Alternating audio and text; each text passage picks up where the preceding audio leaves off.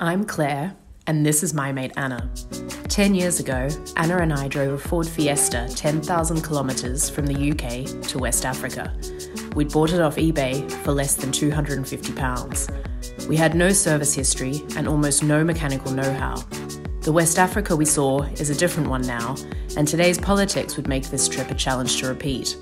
Our breakdowns were outnumbered only by adventures, and we got way more mileage from our car than we'd ever hoped for. 10 years later, this is our story. In our last episode, we were finally making our way to Marrakesh for New Year. Our car was finally capable of blinding a Christmas tree, and we were busy marinating inside our flammable knockoff Adidas as the sun bled through our windshield. We had settled on calling our car the Granny as a tribute to her many aches and pains, since the starter motor was now also acting up. We had 24 hours ahead of us in Marrakesh to finally find some camping gear and jerry cans before heading into the Sahara.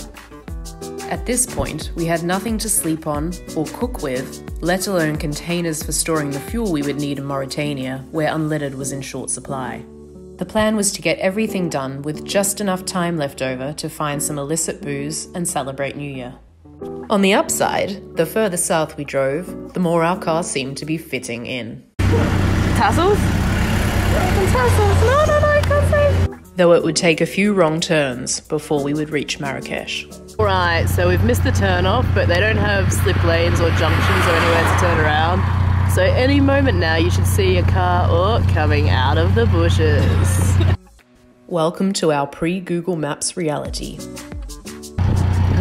Off-road driving on a Moroccan highway. Who'd have thought it? Eventually, we reached the bright lights of Marrakesh and got stuck into a New Year's Eve only slightly more social than COVID's finest a decade later.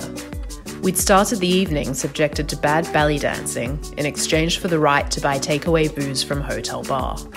We had an early start and didn't even open our vodka, something we'd later regret on the border with Mauritania. Then, just like that, 2011 had arrived.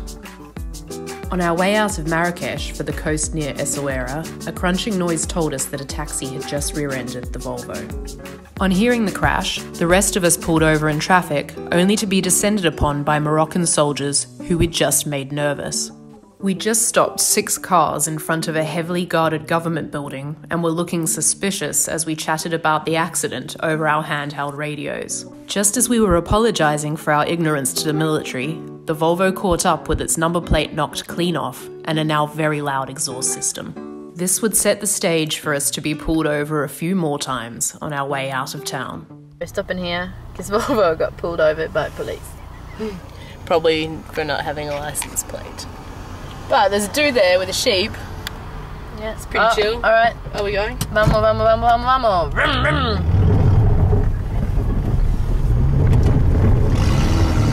Oh, there comes Volvo. You hear it loud and clear. You want to tell me what happened with Volvo? Yeah, someone went into the back of a taxi which is behind us, so we got clattered. Our brief time in Marrakesh saw us taking whatever gear we could get for the desert crossing ahead. We had a giant slab of green foam rolled up in our now empty backseat, and this would be our mattress for the trip. The whole of Marrakesh had produced no jerry cans, so we settled for 2 large plastic water containers that we jammed into the rear footwell. Close enough would have to be good enough. We were now officially out of alternative options.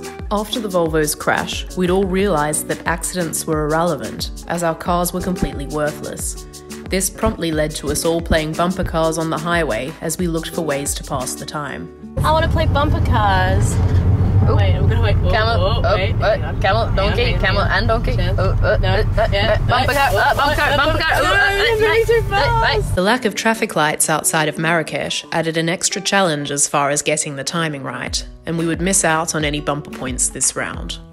So we're in a tiny village, sort of in between Essaouira and Agadir. Yeah, we're heading towards Agadir tomorrow. Today we're camping on the beach. Eventually, we left the highway and found ourselves on a much more interesting road, searching for coastline campsites to break up our journey south past Agadir the next day. Where are we? Ah! On a random road in Morocco, where we have to drive off it to let traffic pass. Yeah! We're looking for the camping. We're on our way. And then we found the coast. Look at that! Worry about every little thing. It's gonna be alright. Oh, the waves are breaking. Look at that wave! Look at this rolling!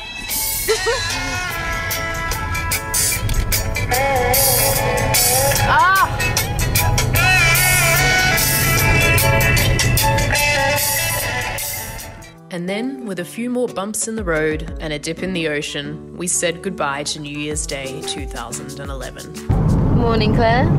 Oh, hello. Good afternoon. Good afternoon. You slacker. So we've been swimming today. We had a really nice camp last night. Yeah. Really good fire, nice really good food. Then woke up, had brekkie, sat on the beach, or overlooking the beach and all the surfers. Yeah. Went for a nice swim. I got washed up on shore. I don't know. Got a whole lot of grazing. Wow. I mean, yeah.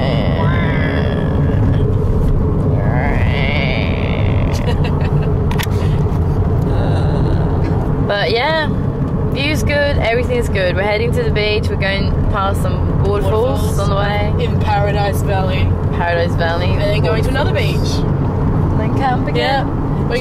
And that's how we spent our last few days in Morocco. Swim, camp, and repeat. Only stopping to collect wood for the campfire. Sometimes in somewhat creative ways. So this is the lads trying to get firewood by connecting a tow rope to a tree and driving forward, except fail on the rope. Rope is broken. Yeah! Woo! There she blows. Would you like to show us your impressive firewood collection there? That you brought into the car? The crucial bits of firewood. Oh wait, look. There's some on top of the Volvo. And what is that you have there?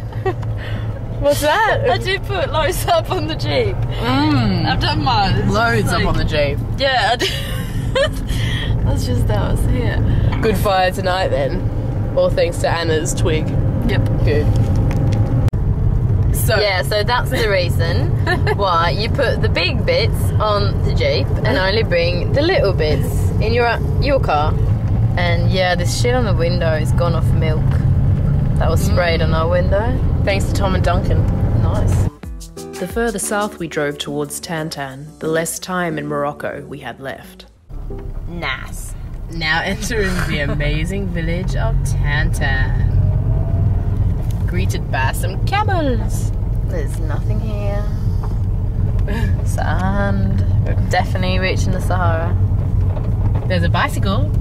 Oh, Cycle as fast and far as you can. Nice. But there was always time for one more run-in with the law. Anna, Some advantages of being a woman in today's society. What are they? we get stopped because I failed to stop correctly on a stop sign, which was in Arabic, and I didn't see it because it was on the other side of the road. Basically, they're just corrupt son of a bitches, and they want us to pay 700 dirhams.